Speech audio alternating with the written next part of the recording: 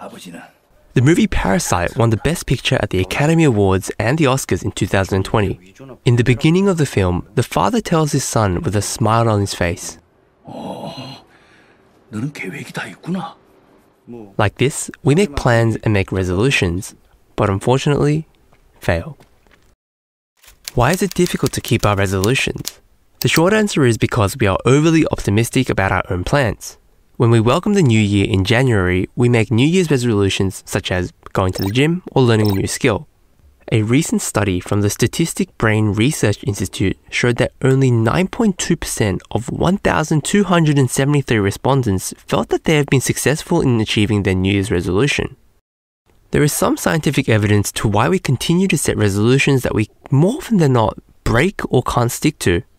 Dr. Janet Polivy of the University of Toronto calls this phenomenon the false hope syndrome, wherein we have a tendency to underestimate the difficulty of self-change and therefore set aspirational expectations that aren't realistic.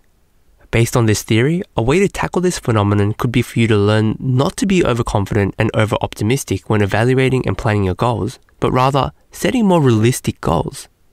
In the movie Parasite, the father tells his son that the way to never fail a plan is to have no plan in the first place. But in life, we need to make plans and resolutions whether we like it or not.